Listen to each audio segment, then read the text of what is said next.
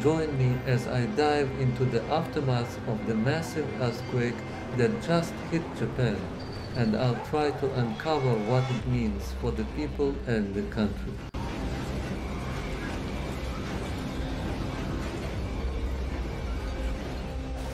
A massive earthquake has struck Japan, and the country is on high alert.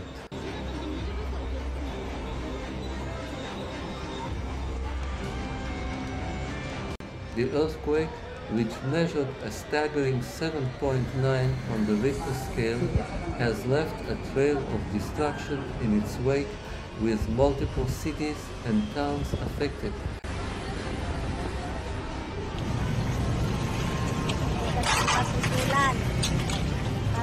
Japan is no stranger to powerful earthquakes, but the sheer scale of this disaster has left experts and residents leery.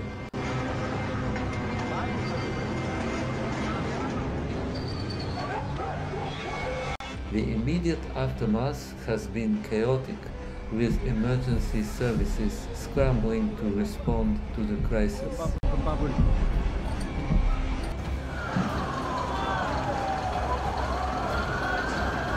Buildings have collapsed, roads are blocked, and power lines are down, leaving thousands without electricity.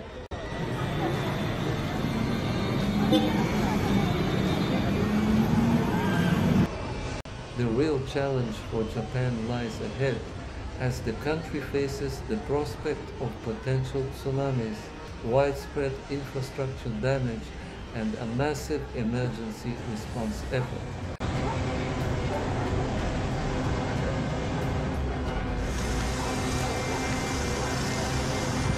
The government has already mobilized troops and rescue teams to affected areas, but the scale of the disaster is so vast that it will take days, if not weeks, to fully assess the damage.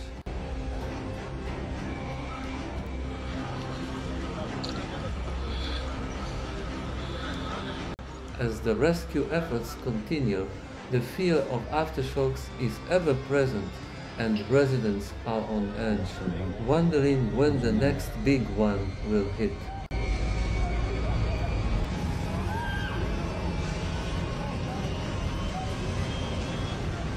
The infrastructure of Japan is being severely tested, and it's unclear how well the country's emergency systems will be able to cope with the sheer volume of need.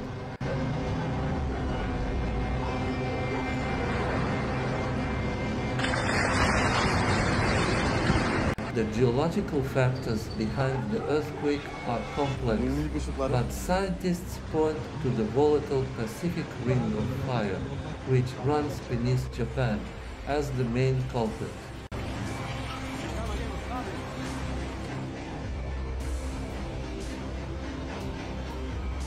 Japan is no stranger to natural disasters, but the sheer scale of this earthquake has left the nation reeling.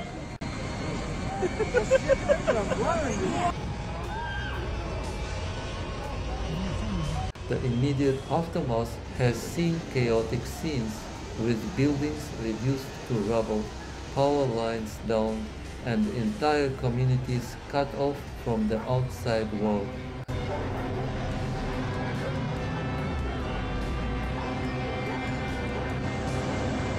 As rescue teams scramble to reach those trapped under the debris, the full extent of the devastation is slowly coming to light.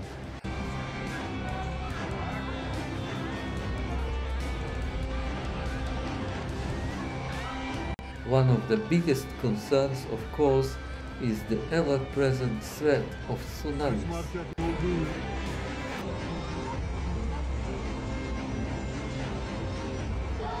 The Japanese coast is notoriously vulnerable to these massive waves, and the authorities are working around the clock to evacuate low-lying areas and prepare for the worst.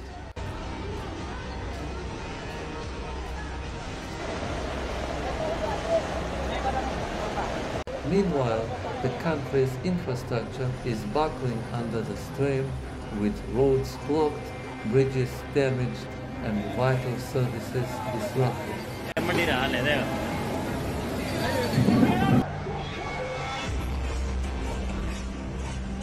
As the emergency response efforts get underway, the challenges are piling up fast.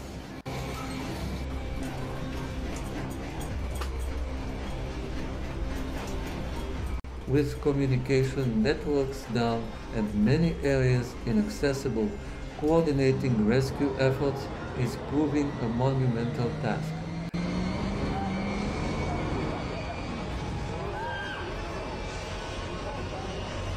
And as the hours tick by, the clock is ticking to reach those trapped or injured before it's too late.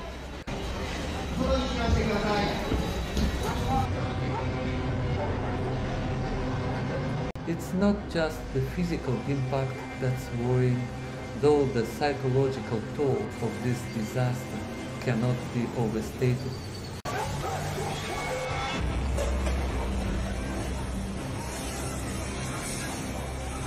Survivors are left to pick up the pieces of their shattered lives, and the nation as a whole is coming to terms with the fragility of its existence.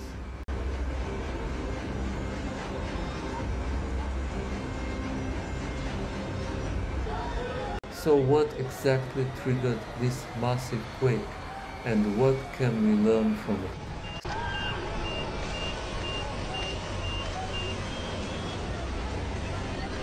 Seismologists are pointing to the unique geology of Japan, where the Pacific and North American tectonic plates meet, creating a hotspot for seismic activity.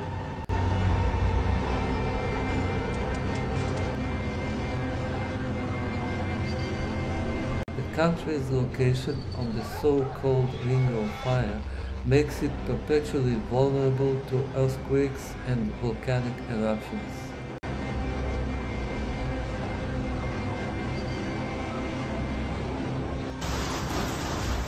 And yet, despite its earthquake-prone history, Japan has proven time and again its ability to adapt and respond.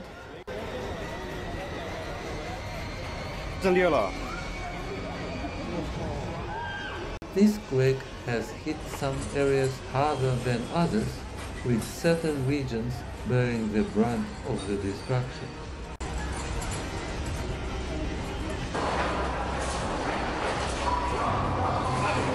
The Japanese government has swung into action, mobilizing troops, rescue teams, and medical personnel to deal with the crisis.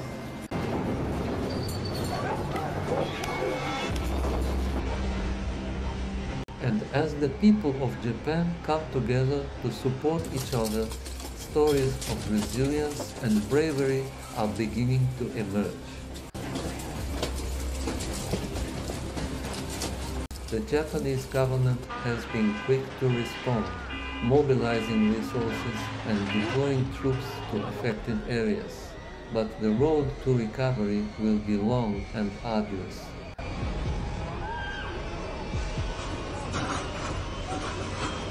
As the country struggles to come to terms with the scale of the disaster, stories of survival and bravery are beginning to emerge.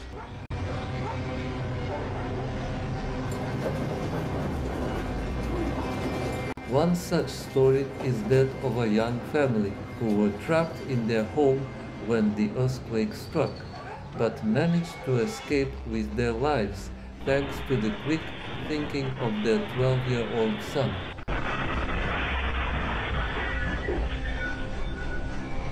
In the midst of such disaster, it's heartening to see the Japanese spirit shine through, and it's a testament to the strength of the human spirit.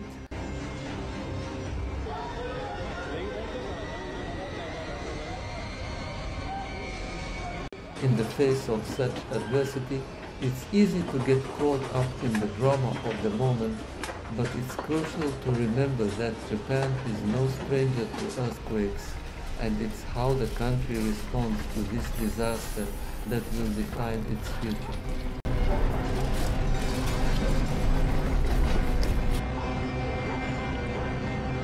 Join the conversation in the comments below, share your thoughts and experiences, and don't forget to check out my other videos for more updates on this developing situation.